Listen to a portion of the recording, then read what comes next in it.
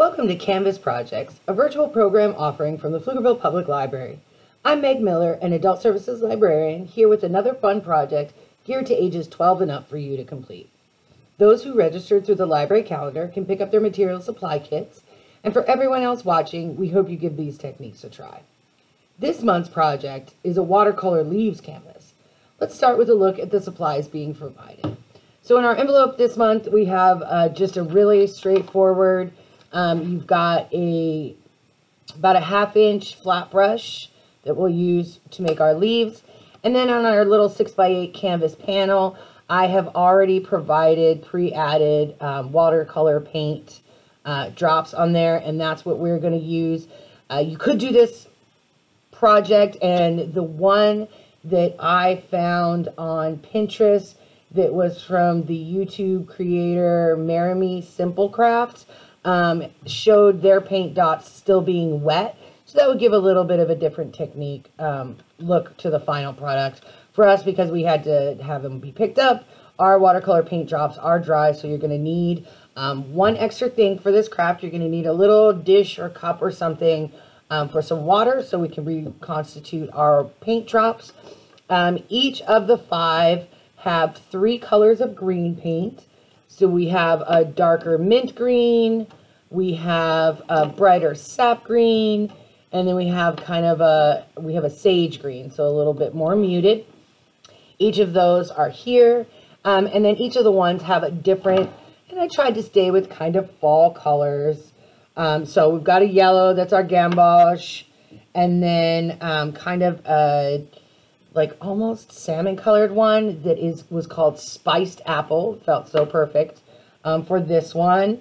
I have a scarlet red while here in Central Texas we don't see too many of them. Anyone watching from someplace where your leaves change color, that always reminds me of fall leaves. And then an orange red in the lower corner or in one corner. And then finally in the center, I was just going to give the 3 green, but as my favorite color, I had to include a purple, and so this is a lilac.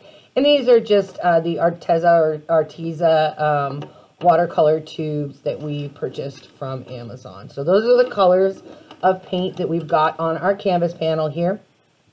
And really, like I said, we've got our brush, we've got our water. I'm even going to have a little paper towel here so I can clean my brush between colors, especially between leaves. The dot sizes that I've given us are really pretty substantial, so very likely you may not even use all of the paint for the one. You're going to want to take your water and your brush and get your brush pretty wet, like almost dripping. You can kind of see the little drops there. And then I'm just going to come right by my first dot, drop that water on, and just kind of pull some of that paint out. And because I'm looking to make a leaf shape, I'm kind of going up and out. And I'm going to do that on both sides. If my brush gets a little bit dry, I can come back for more water. And this is my lighter. And then as I start coming up to my next green color, and see there we get some more of that color in there. And it's really pulling just to those edges. Using the thin corner of my brush, I'm just going to pull some of that color straight down to give me my stem shape coming there. And then I'm going to go ahead and clean my brush. So really get that in there, clean it off so it's basically coming out clear, because I want to come into this next green color. I can wait until my initial water, this is very wet still, dries somewhat, but I'm going to go ahead and keep going for the video purposes. So for this one, I'm actually going to start with my 3rd dot, and I'm going to pull those colors from there. Again, just kind of coming up, off to my other side. We'll see how this one does, and then coming to pull some of that other green from my next dot down into my leaf shapes. I can even pull this sap green in to my lower leaves using that darker mint green to pull in. Again, I'm just going to clean between because now I'm going to come to my purple. I'm going to come green first and then purple. Oh, yeah, there we go. Get some of those purple edges to our leaf. And as this dries, you're going to get some different coloration. So I'm just pulling that purple into my leaves below.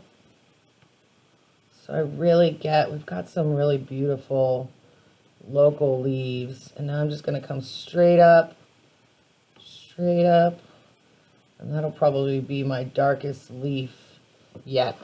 These canvas panels are specifically watercolor, although I believe you should be able to, ooh, that was probably a little bit too much water there.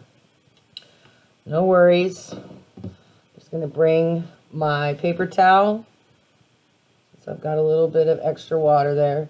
It is going to take up my paint, so I'm going to come back with a slightly less damp brush and just come right back through and pop those colors out. So as you work on your own canvas, I would suggest starting on one leaf with maybe one color, giving that some time to set or dry, and then coming back later, and you can still pull from these other colors. Maybe add other leaves in there. Let's see what our orange red here does. Same, a fairly wet brush. I'm going to start with my orange. And I'm going to give that my central shape. Maybe my little lines of the leaf. That's my bright orange red. Feels like such a fall color. Now I can come back with my greens. Coming in. And this time I'm not going to clean my brush between, just so I can get all those beautiful greens kind of really mixed in. Pulled together. This one might almost look like a maple leaf with that nice green there. There's my sage. And you really, with a project like this, it's funny, it almost looks like a face there. You can play around with your leaf shapes. You don't have to stick to a very traditional shape. See, now we've gone from fir, or from maple leaf to something a little closer to a fir leaf here. I'm just going to bring this down. Give my little, and your leaf might look a little kind of different as you go through. Again, we can come back. My purple leaf isn't wholly dry just yet. I'm just going to extend this, come back around, and really pop those little details in after you get a little bit drier. If I just concentrate on that dot, that'll give me that color that I'm looking for, and I can come in and add those details in that I might want for each one of my leaves. Because our canvas was so small, our little 6x8, your leaves are fairly close to each other, so you may get some overlap. Oh, a little bit more water there. Bring this, constitute this guy back up. I love the flat brush for kind of this look here. So really just giving it that flat edge and pulling out. Right there. Pulling out that leaf shape. Can clean between greens if I'd like. This sage green is that muted green, and it's going to take a little bit more to really kind of see it. There we go. Just pulling to the side so that I get that kind of fan shape. I can come out the other side with it. Let's go my spiced apple. There we are. I think that blends with the greens so nicely. Just such a fun color. I'm going to come up on this side of this leaf. just enjoy this project, experiment, get the feel for how your leaves might look. I mean, turn one of them into a tree if you'd like. One of these, like, as you really kind of pull that together, you're getting, and because it's the water, try tilting a little.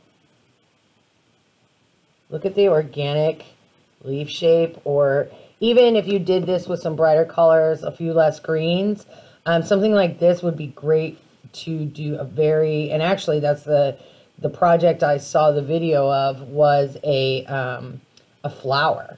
So some dots together, get you a cool flower shape, and doing other colors. So if you've got tubes of watercolor paint, that might be a project you can try. Thank you so much for watching. As always, we look forward to seeing what your projects might look like as they come through. And we will see you next month at our next Canvas projects. Thanks for watching.